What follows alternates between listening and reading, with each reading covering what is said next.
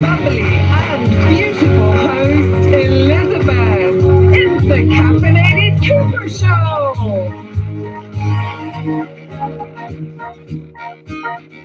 Yeah, I believe in you.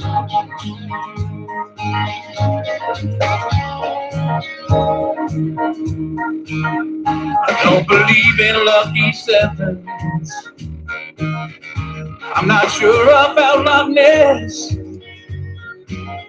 but I know I believe in angels. I believe in happiness. That is so true. I believe in angels and happiness as well. Thank you, Platinum Planet Records, for that wonderful intro. I am so absolutely honored. I have a great show, a wonderful author connected with us, and she has a beautiful family story behind the book, and she's actually working on her second book. So we will learn more about Yvonne Caputo in just a moment. But first, I'd like to do a shout out to our sponsor. I love NeuroGum and NeuroMints. They are a wonderful sponsor of the show. Now, just in case you want to know where to go get NeuroGum and NeuroMints, I'm going to bring up their information to the screen and then talk about them a little bit, because their website is getneuro.com. That's GETNEURO.com. And I believe they're offering, oh, well, they were around the first of the year, they were offering a few percent, maybe 10% off your first order. Go onto their website and see, because they may still be offering that. However, you can get NeuroGum at your local CVS pharmacy. I'm so excited about that. I actually went into my local CVS and I looked down, you know, around where the gum and everything is kept, and there were NeuroMints. And I thought, what?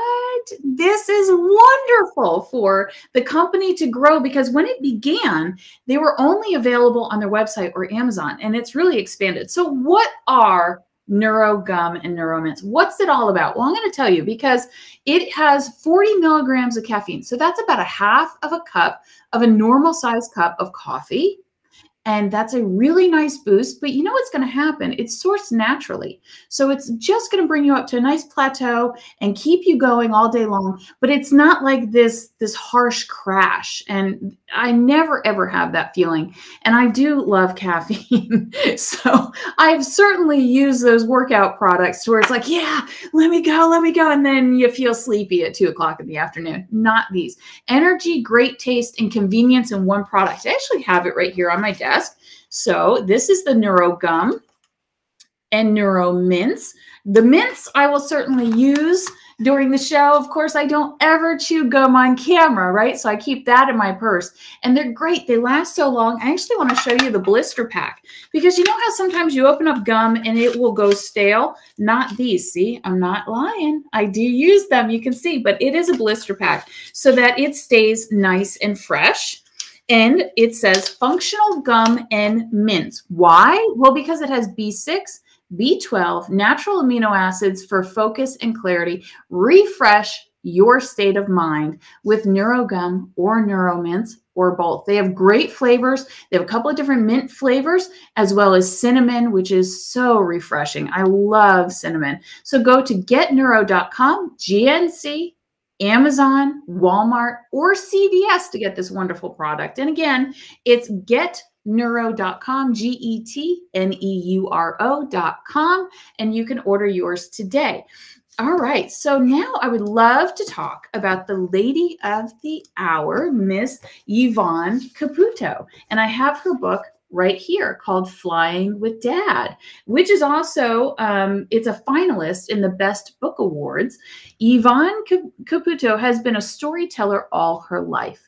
As a teacher, a psychotherapist, corporate trainer, and consultant, she used stories to widen the eyes of her students, soften the pain in the hearts of her clients, and bring a point home for her audience. Caputo has a master's degree in education and psychology. That's heavy. That takes a lot of work. She loves history and traveling and lives in southeastern Pennsylvania with her husband and dog. Flying with Dad is Caputo's first book, and she's currently working on her second, called Dying with Dad, which is going to be a very powerful story because I know what I read in Flying with Dad is a magnanimously powerful story. I can't even imagine what's in her second book. But how about we find out now? Welcome to the show, Yvonne Caputo. And I am so excited to have you with us this afternoon. I keep saying morning. It seems like February is flying by, like by the hours. Thank you. I'm glad to be here as well. So I read some very interesting things in Flying with Dad, and I'd love to know, how did it all begin? But more specifically, what was that moment that you realized, I have a book inside of me? Well, it all began in 2008. My father was elderly and disabled and lived on the other side of the state of Pennsylvania. And our way of connecting was a phone call. So when I would call Dad, I would hear about his dialysis appointments and his doctor's appointments and the in-home care that he was receiving. And then after that, we kind of struggled with what to talk about next. I was not one of his children who was a sports fan. But on one particular night, he told me this funny, quirky, off-the-wall story about making an emergency landing in Fried, Belgium in the late winter or spring of 1945. While he was telling me the story, I said to him, Dad, I want to get a pencil and paper. This was a normal response from my father. What the hell do you want to do that for? I said, I want to write it down because I think this is something that the family would enjoy. So I did that. And then on the very next phone call, I just said to him, I said, if you're willing, start at the beginning. How did you get into the war? I had never heard stories from him. And he was willing, and he started. And story after story after story came rolling off his tongue. And I took notes. And it was maybe about the fourth chapter or that I had put together that it occurred to me, you know what, I think I might have something. And I did some research on the internet.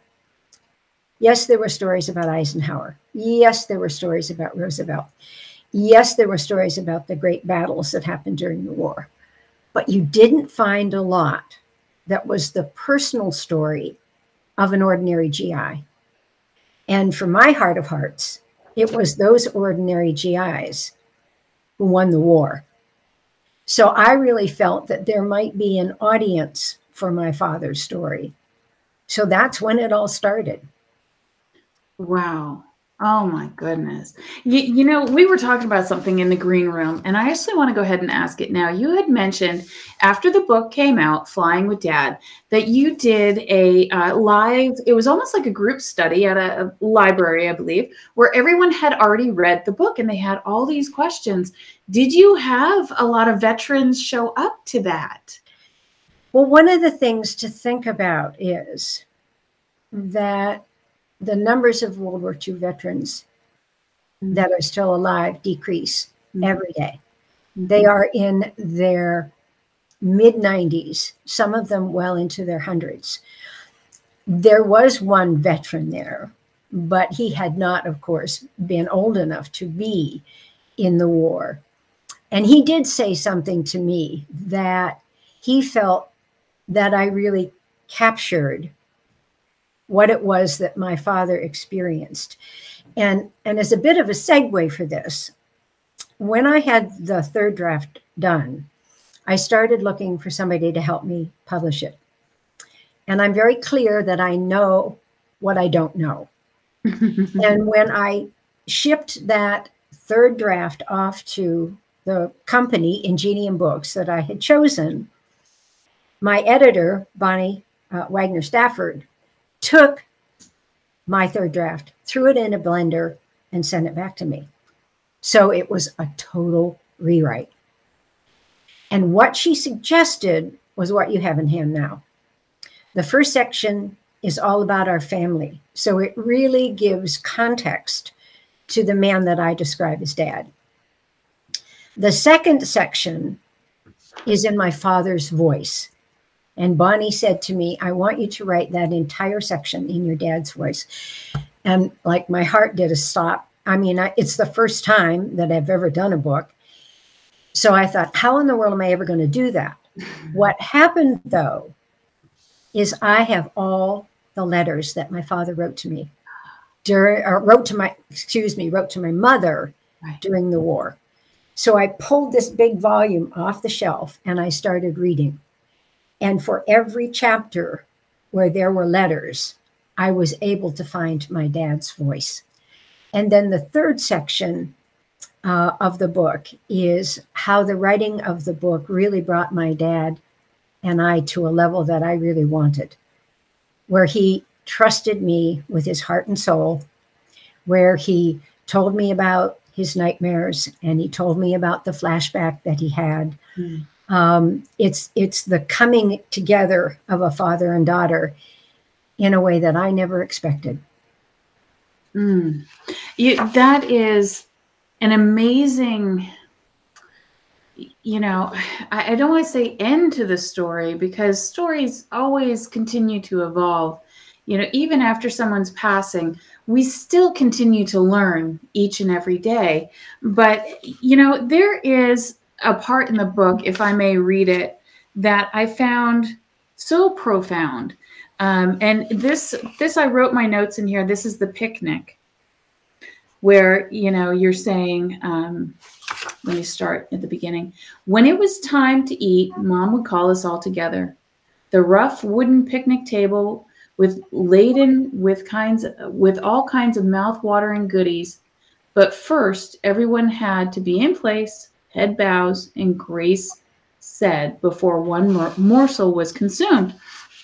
And so that definitely sets the stage, along with many other clues that you give us in parts of the story of, a very close-knit is what we're thinking, Catholic family, prays over every morsel that goes into your mouth. And so many, there are millions upon millions of people, Catholic or not, that do that every single day. But you say here later on the next page, and this is actually page 37, Dad came and set up the camp stove. It's almost time to eat. Then and only then did Dad come back to join us. I was old enough to be upset about his detachment. And this is describing the picnic, where everyone's excited. You get to go to the picnic and the whole family is there and Mom has this huge table of wonderful food and you all pray together, and then Dad just sort of disappears. So I suppose you, at that point in time when your father's older, you must have had a strong burning to really make that connection. What was going through your mind as you saw him getting older? In your book, you continue to, tell the story about how you really wanted what you had in your mind of your father. Can you tell us a little bit about that relationship? What emotions were you going through? My father was greatest generation. His role was food on the table, a roof over our heads, and there was comfort because at night I always knew that he was in the bedroom just down the hall. But that talking about important things, what I would have considered to be important things, when I got emotional, when I got hurt, if I was having a problem with my friends, those are the kinds of conversations that I didn't have with my father, but I did have with my mother. And those were the kinds of conversations that I had always wanted to have with Dad. That kind of a thing that made me feel like we were a father and a daughter. And that's the kind of thing that just didn't happen when I was growing up. However, with the start of the book and with the more that Dad told me the stories, the more he trusted me, the more he opened up and let me in to that softer side of him, or to that more intimate side of him. And I remember exactly when that shift began to happen. When Dad was in Miami Beach for basic training, they were all billeted in a hotel. The Army Air Corps had taken over all of Miami, and the hotels were the barracks, and the theaters were where education happened, and the restaurants were, you know, where Dad got his meals. And he said to me, he said, yeah, I lived in a hotel and da, da, da, da. So I said, well, where was it? He said, I don't remember the name of it, but I know that it was on Collins Avenue, and he gave me another intersection. So I just got on the internet, and I would look for hotels, and I would get pictures, and I would email them to Dad, and I'd get a response. No, that's not it. No, that's not it. No, that's not it. Until I sent one, the Beach Plaza Hotel, and Dad said, that's it. Wow. Good work. Love ya, Dad. And looking back on it, you know, hindsight being 2020, I think that was the point where my dad really discovered how curious I was to know him, how curious, how much I would dig to find something, you know, as simple as the name of the hotel that he was billeted in. So I found that after those chapters, he began to open up more and more. Oh my goodness. I love stories like this. I grew up Catholic, and you know, one thing that, and my parents are not of the greatest generation. They're a generation after that, really. And, you know, but we still grew up not really feeling that we have a whole lot of emotional space to work with. You know, you are to be seen and not heard. That was said a lot in my household. Hearing a parent say, I love you, although they do, and I'm very blessed, my parents are still with us. They do.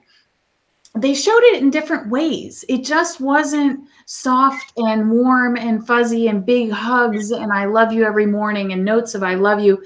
And once you got into studying psychology, because you're a psychotherapist, did you have many emotional revelations come to light in your life of saying, okay, I get it. I can understand where they're coming from? Oh, absolutely. Because one of the things that I did in the book is I went all the way back to my grandmother's generation. Okay. And looking at my grandparents and thinking about some of the things that I heard my parents talking about in terms of how they were treated. I can give you an example. My father was raised by my Aunt Josephine because Dad's mom died when he was 10. And Aunt Josephine was 22 when they immigrated to the United States. And she would tell, when she lived with us, when she was older and she needed a place to stay, she would tell my mother frequently, don't tell your children that you love them, because if you do, they'll take advantage of you. Now that's in my clear English. Aunt Jo would have said it in her broken Italian. And then another piece of guidance that my mother would give is she would say, Yvonne, don't wear your heart on your sleeve. And I knew that what she meant was I was too sensitive, that things bothered me too much, that I would cry at the drop of a hat, you know, that I would be a whole lot better off if I didn't do those kinds of things. So when I studied psychology, and particularly when I started to see clients, the understanding that those emotions are there to guide us. Yeah. They're there to make us human. Mm-hmm. They're there to be a central part of our lives. And when we ignore them, that's when we get ourselves into trouble. Mm-hmm. And of course, now as a more seasoned therapist, I often say to my clients and to the audiences I have when I do stress management training, what do you do? I use this as a symbol. What do you do when you're driving your car and you get to a stop sign? And the audience will say, well, I stop. Well, what do you do next? Well, I kind of look around. Well, what's the reason that you do that? Well, because I want to see if there's traffic coming. Okay. So you stop at a stop sign because you want to avoid an accident. Mm-hmm. And feelings are simply internal, God-given stop signs. And so when we feel things, to say, what am I feeling? What's the reason I'm feeling it? And how can I live with this feeling or work with this feeling and proceed safely? So using those emotions as guideposts. And that's just not a language my parents had. And that's understandable because if you think about Sigmund Freud, and I have some questions about some of the things that he thought were true. In 1939, he left Austria for England. Mm-hmm. So when you think about psychology, the timeline from 1939 to 2022, it's a short one. So it's in those years in between that we have learned the value of emotions and what they're there for and what to do with them. Absolutely. You know, it was a true evolution that happened of, you know, understanding humans and what humans need to thrive and the brain and how the brain works and that it all has to come together.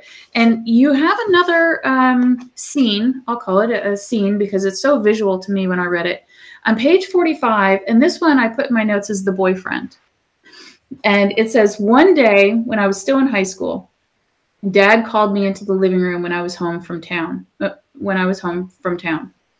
He was standing very still, hands in his pocket. Yvonne, where were you yesterday? I was at the library. His eyes grew sad, and his usual brisk tone was gone. No, you weren't. You were seen downtown at the pharmacy with your boyfriend. I am so disappointed in you. Yvonne, I never thought you'd lie to me. He walked past me and out into the dining room. I stood in the same spot for a long, long time. He hadn't yelled or barked. This time it was calm, gentle tone, and the word disappoint that echoed over and over in my brain and shook me to the core. I had let him down. My heart was in my shoes. That, yeah. Yeah, this is so familiar. Oh my goodness. So how could that have been turned around to today's terms? What do you think by the time that your father had this evolution, emotional evolution of realizing you want to know about him, you will listen and you'll listen so much, you're taking notes when he's speaking, that he was almost broken down to the point of writing those 3 words, I love you. That had to be a tearful moment for you to read those words. Well, there's a story behind that. At that point, Dad saying, I love you, was something that happened all the time. In 1978, we lost my brother, Mark, Yes. in a really tragic car accident.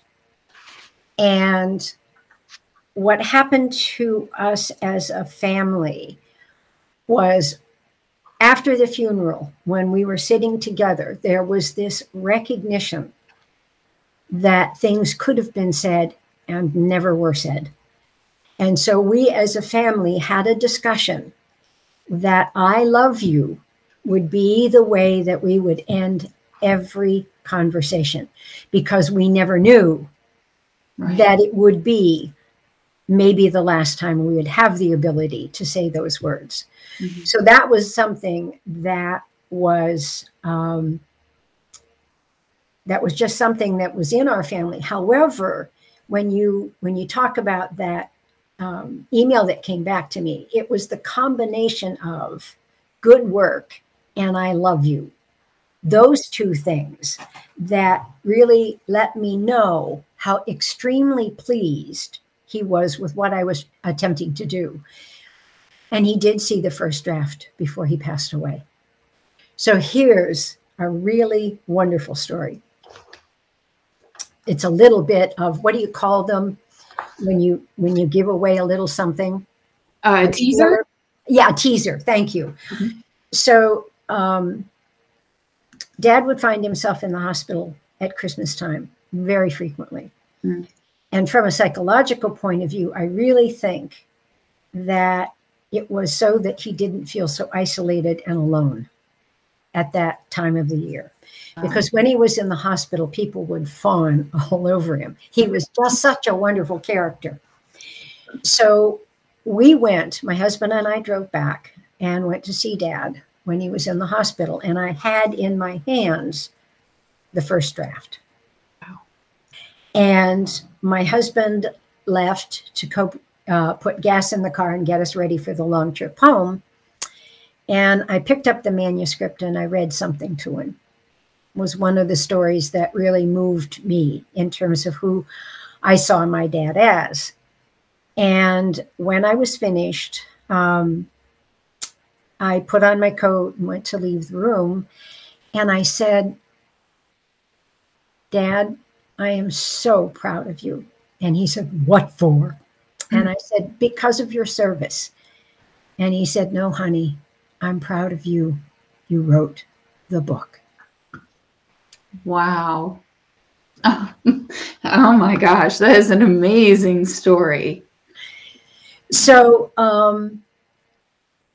it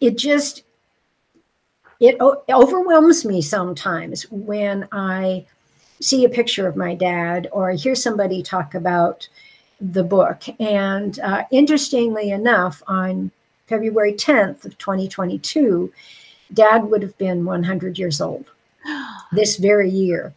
So whenever I touch base with him again, even if it's simply thinking about him, mm-hmm. the blessing of how well I got to know him just floods over me all the time. There's just such a richness. And I say frequently when I'm talking about it, because of the way Dad's ending happened, I don't grieve the loss of my father in the way that I did with my mother and my brother and with other relatives, because Dad and I had gotten to this point of what I say, I received the dad that I always wanted, and he received the daughter that he didn't know he had. So along with the sadness that still comes up when I think about losing him, there is this joy that also comes along with it. It's that, what I call the divine paradox, mm-hmm. Mm-hmm. that I can have those very two emotions at the same time, given what Dad and I experienced together. I absolutely love that you were able to be in the present moment and have all those puzzle pieces around you, and you put it together, and he was able to read the first draft of Flying with Dad before he passed away. That is a magical gift. I have opened up chapter 40, and I'm wondering how long after your mother gave you this advice before you started the conversations with your father. It says here, Yvonne, if you want to know your father, you will have to go to him. Had I known how to follow her advice, I might have gotten to know my father much sooner. So what is the time correlation of when she said, you need to go to him if you want to know him? That was probably my late 20s, early 30s. Wow. And I did change. I just wrote about this today because I'm working on a blog. But I no longer brought up subjects that would get Dad and I into an argument. Huh. I just let them go. And I would focus on the things that I knew were safe or neutral. So when I moved into a new apartment in Erie, Pennsylvania, I asked Dad if he would come up with his toolbox and help me to hang a rod in the closet in my new apartment. So we did those kinds of things together. Mm-hmm. And one of the boyfriends that I had early on taught me how to work on my car. So I would drive my car home because I didn't have the tools. And I would change the spark plugs and I would change the oil with Dad looking on. So those are the kinds of things that we did together. Or when I came home for a visit, he'd ask me if I wanted to go out to the flying field. Dad made radio-controlled airplanes. And on Wednesdays and Sundays, he would go out with what he called his fly buddies. So I would do those kinds of things with him. So we weren't at each other like we could have been, you know. So I did take that piece of advice to heart, but I was in my 60s. Wow. When the book started. Mm-hmm.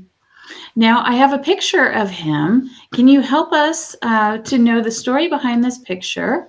It is your father. And so he was a member of the 467th Bomb Group. Mm-hmm. The 467th Bomb Group had heavy bombers. Mm-hmm. And the picture that you see of the plane is the B-24 with the marking on the tail for the 467th.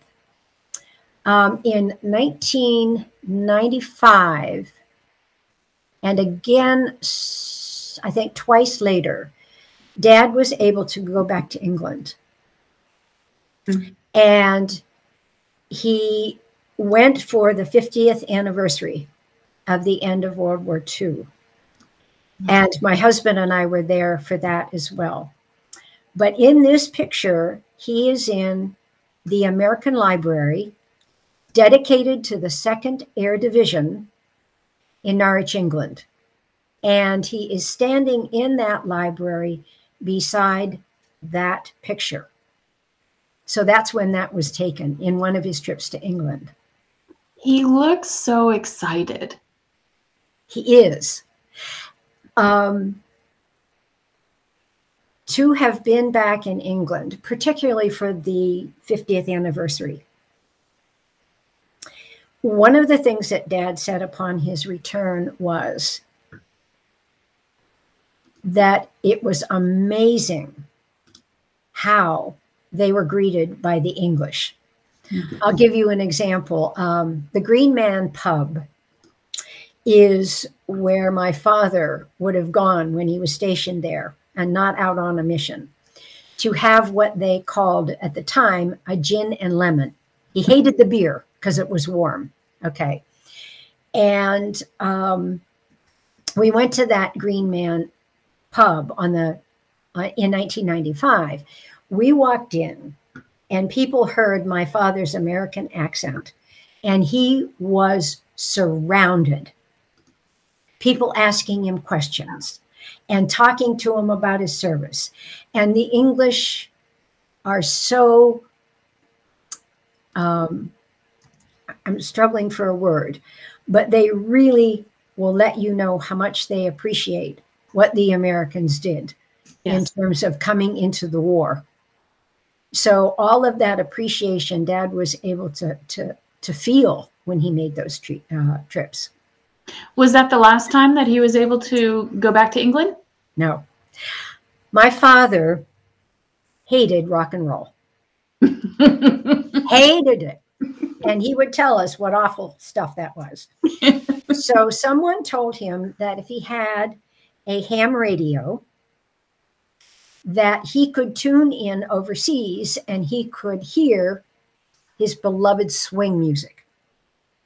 So when he got the ham radio, he also learned that he could tune in and he could talk to people all over the world. So on one evening, he was listening, and he heard someone give their call letters, and they had a British accent. So Dad responded, and they started to talk. And Ian Denny is the name of the person he was talking to. Dad asked Ian, he said, well, where do you live? And Ian said, well, I live in a little town outside of Norwich.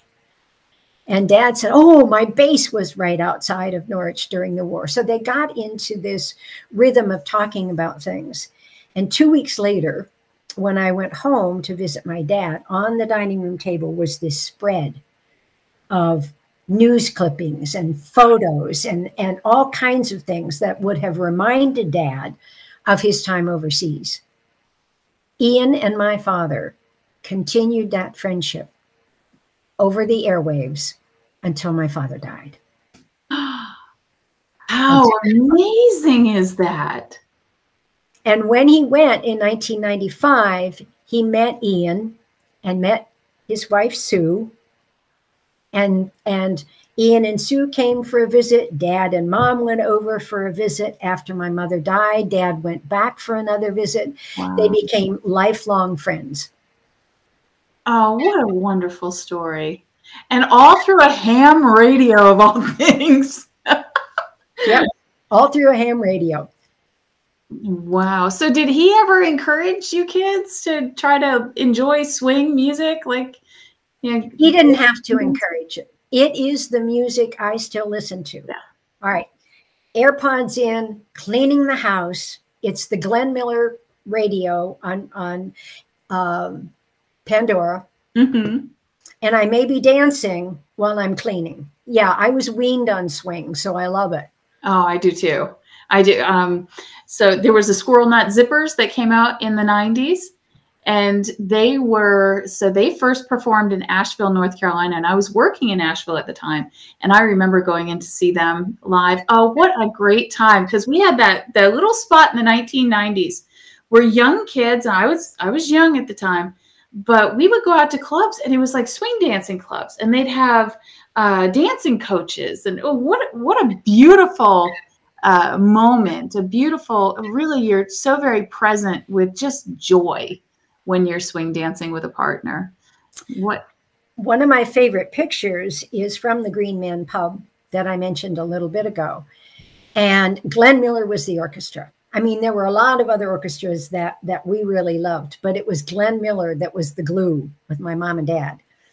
And so Glenn Miller's In the Mood came over the loudspeakers in the restaurant. And my mother and I were out of our chairs and out on the floor like a shot, jitterbugging to this wonderful piece of music.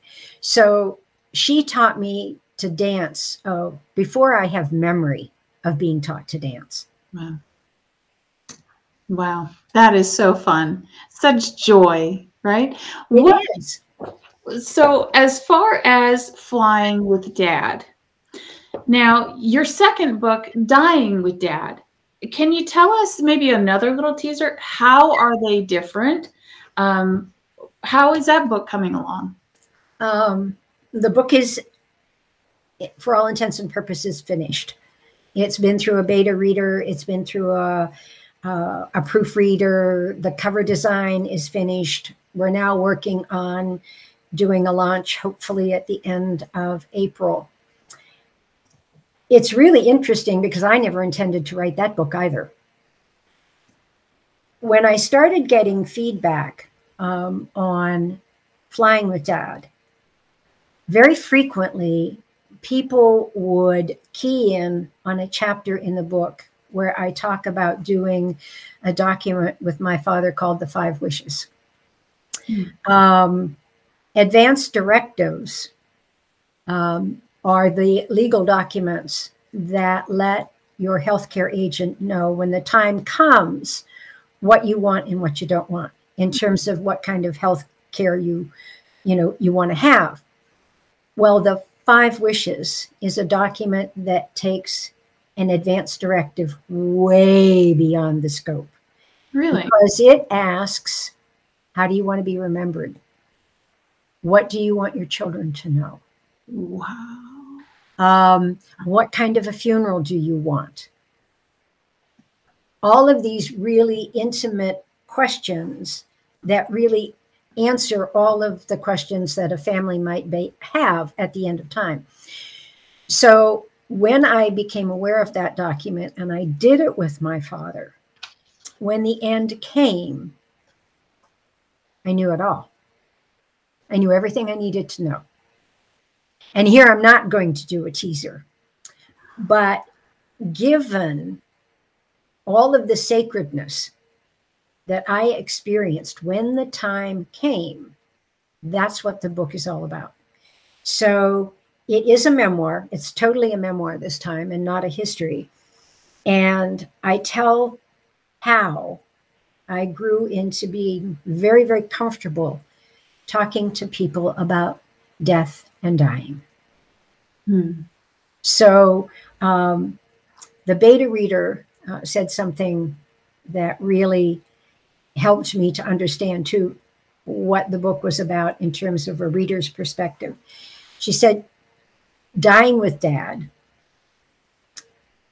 she didn't really want to pick it up and read it, you know, because she knew that it was not going to be an easy topic. But she said that I held her hand all the way through. Oh, that's nice. So if there's anything that I want out of this book, it's for children to have those conversations with their parents and parents to have those conversations with their children. It's so important. And it's what I call, from psychology, there's an elephant in the living room and nobody wants to talk about it. And that's from drug and alcohol treatment. And actually that saying goes way, way far back in history. But it is hard to talk about death and dying. But the fact that my dad and I were so clear with each other, it made the process sacred. Sacred in a way that's hard to define. I love the word that you use there of process. You know, through our life, no matter what it is, joy or hurt or pain, we have to process these things. And I've noticed, you know, there again, it seems like both of our Catholic families were very much on more of the stoic side than it was on the lovey-dovey, you know, I love you every single day side, until now we've also had our emotional awakening. And both my parents will say, I love you. And that didn't come into light until I started doing it with my own children.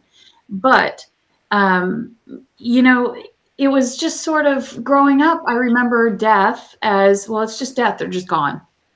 We can't process that. That's not an embrace of the life. And they go, wow, this is really something. I mean, it's sad for us until we process. I would say I would have my father back in a heartbeat. Yeah. There's so much I want to know. There's so many questions. I'll be thinking about something and I'll say, I need to ask Dad. So on that side of it, you know, I feel that. But at the same time, being so intimately involved with him and with that process, I was able to help him go the way he wanted, exactly the way he wanted, because I knew what that was. Because we'd had these very open conversations about it. I love the fact that there's something out there called the 5 wishes. How can we get that out there more? Well, that's one of my goals with this as well. The end of my full-time career, I worked in a retirement community. And I went into the office of our then National Health Administrator. And she had this blue and white pamphlet laying on her desk. And she said, I've just come back from a conference and I'm so excited about this. This is the 5 wishes. So I asked her if I could borrow it. And honestly, it lay buried on my desk until one night I got it out and I started reading. And I said, I've got to do this with my father. The 5 wishes, you can look them up on the internet. The ordering the pamphlet cost $5.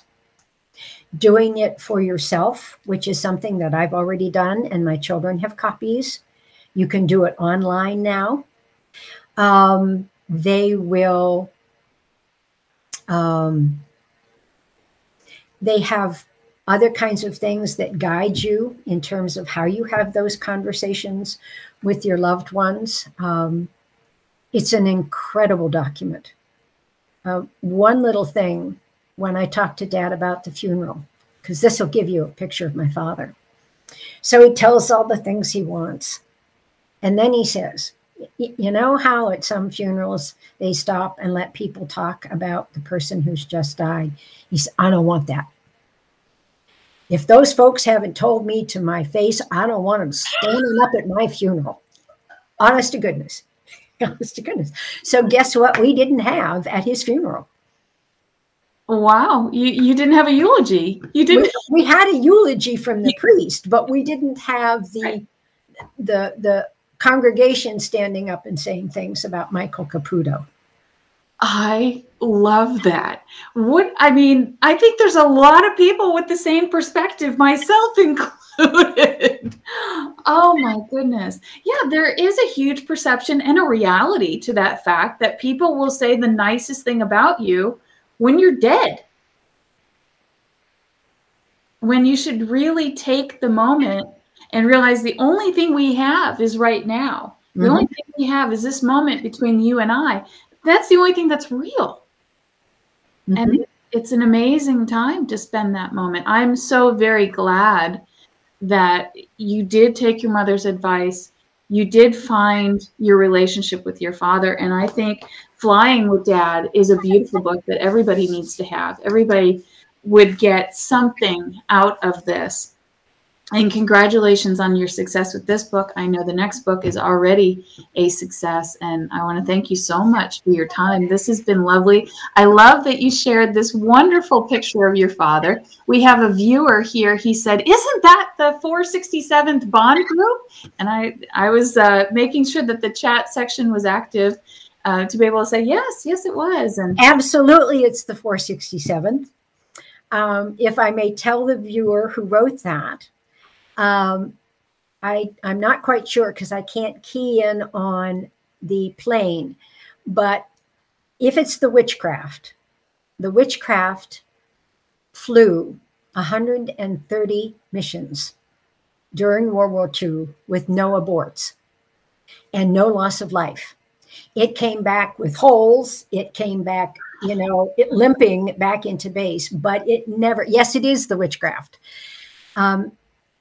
It had this incredible record. Well, what makes it even so more special is that my father built radio-controlled airplanes, and he created a model of that Witchcraft that now hangs in the American Library in Norwich.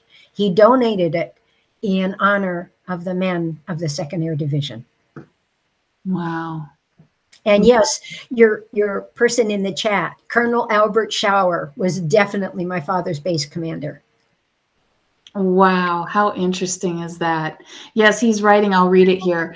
The 467th Bomb Group, led by Colonel Albert J. Schauer, 1943 to 1946, assigned to Rackheath. Yes, Rackheath. The 15th of April, 1945, they hold the record for bombing accuracy in the 8th Air Force.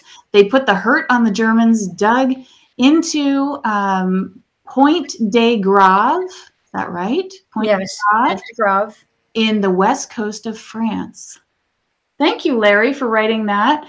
Wow, what wonderful history, a wonderful story that you were able to put together with your father and find out so much more. And thank you so much for sharing everything with us, especially about the 5 wishes. If you have not heard of the 5 wishes, make sure that you go Google the 5 wishes. It is a wonderful document to be able to put everything together for funeral arrangements, information going forward, what you want your children to know, as Yvonne has informed us of today, and so much more.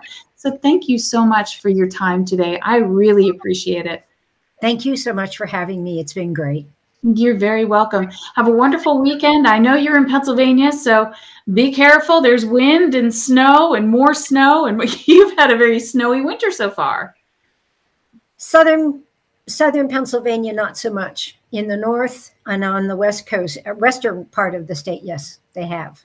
Oh my goodness. Well, be safe, and we will see you very soon. I'd love to have you back on the show for Dying with Dad to talk a little bit more about the book, maybe April, May. I'd love to have you on so that we can properly launch that book out there. And please, you're a friend of the show, so you just let me know, and you're welcome back. Oh, I'd love to do that. Thank you so much. You're very welcome. Thank you, Yvonne. Have a good day. Yep, you too. Bye-bye. Oh my goodness, what a wonderful, wonderful program. I do apologize. Larry is correct. He has corrected me accurately. I did type in Bond Group, and I apologize. It's the 467th Bomb Group is Yvonne's father, and he's a World War II veteran, which has now passed away. But we were talking about Flying with Dad by Yvonne Caputo, which is a wonderful read. So go ahead and go get it today. And I'd like to say, as always, we are blessed. You are blessed. Mwah. I love you, and stay tuned. We have 2 more interviews today, one at 7 p.m. Eastern, another one at 9 p.m. Eastern. So yes, Larry, thank you so much. He said, I am getting that book. Yes, please do. All right.